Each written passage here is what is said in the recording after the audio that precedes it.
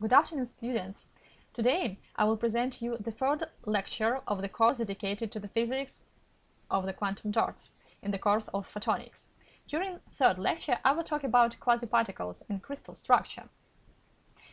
During previous lectures, we were talking about one-dimensional energy band approximation, but we all know that we are living in a real world that is three-dimensional. What about crystal structures? In the solid-state physics, we have 7 types of Bravais crystal structures that consisted of 14 syngenes. The most widespread syngenes in the solid-state physics are shown here.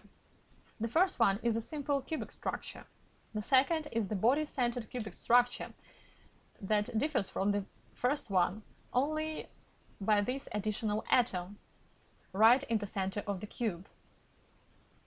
The third one is a face-centered cubic structure.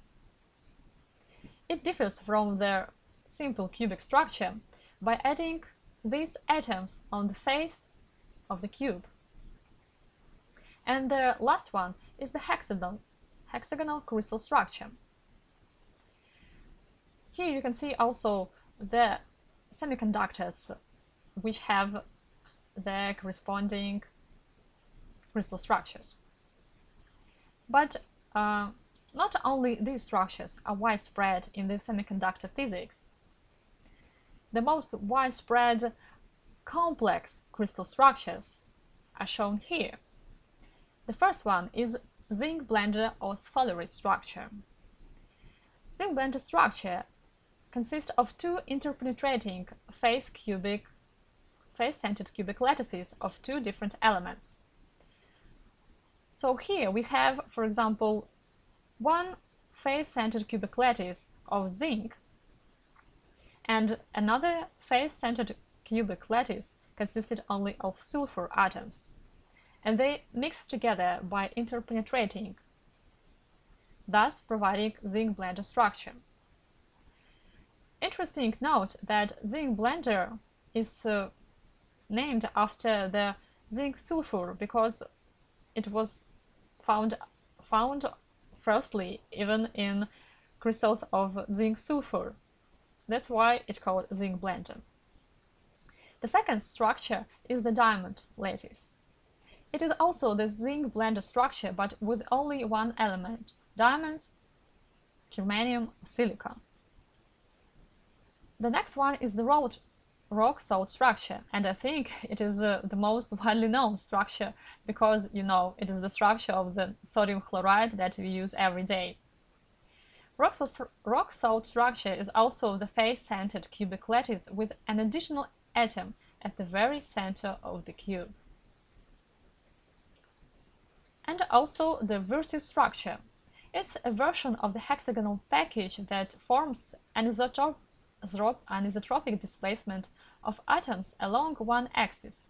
Usually, it is the c-axis that is shown here in the vertical direction. This results in anisotropy of the main physical properties, and namely optical properties. You can also see the examples of the semiconductors with their corresponding crystal structures. But when we say semiconductor, we also should bear in mind that there exists an insulator and a conductor. And the main question is, what is the difference between all of them? The insulator has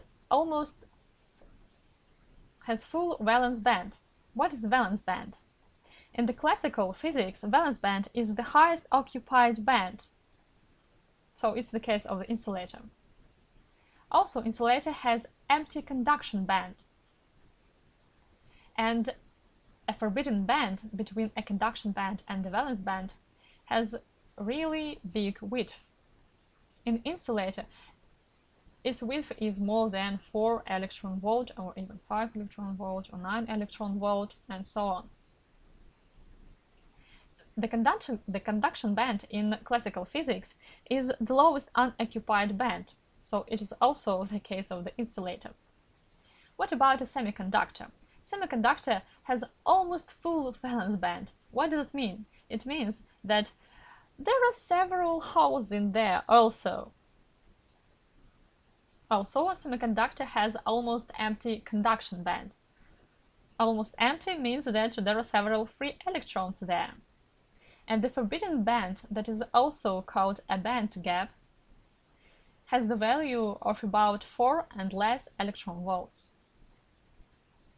The main point here is the width of the forbidden band is usually calculated at 0 point temperature, so at 0 kelvins. And for insulators, the band gap is usually has the value of 5 electron volts at 0 kelvins, and the band gap of the semiconductors has the value of about 3, 4 and less electron volts at 0 point temperature.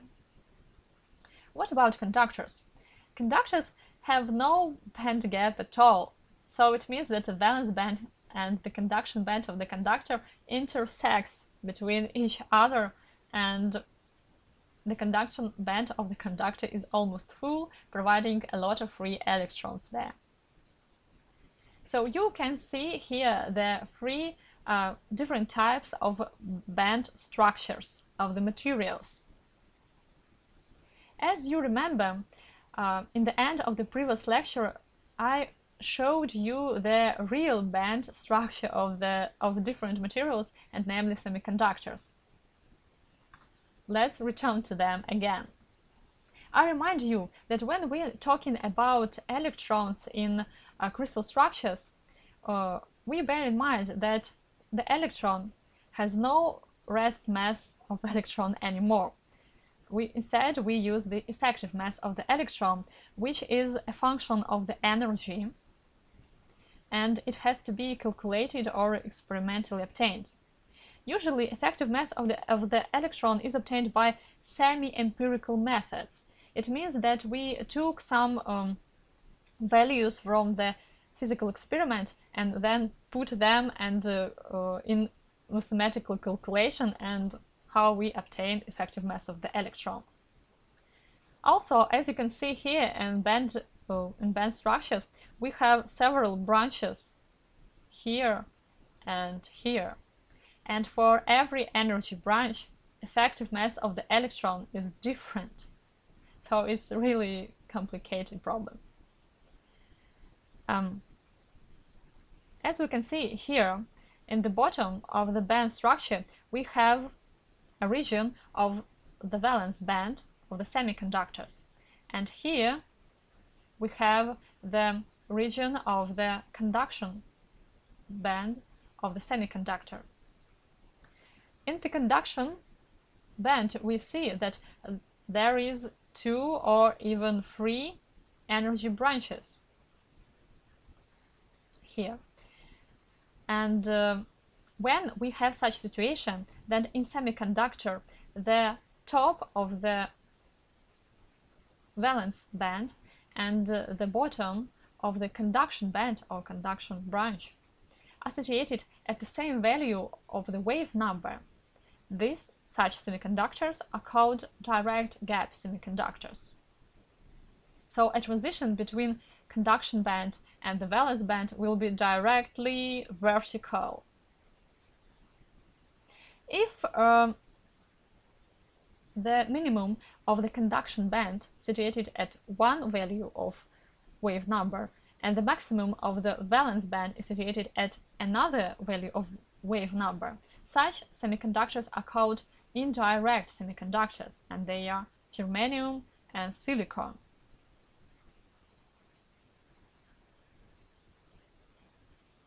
Also, I should mention that these energy branches are called valleys in the band structure of the real semiconductors. And in the end, I should mention that these band structures of these 6 semiconductors show the most widespread and the most important semiconductors that are used nowadays in electronics.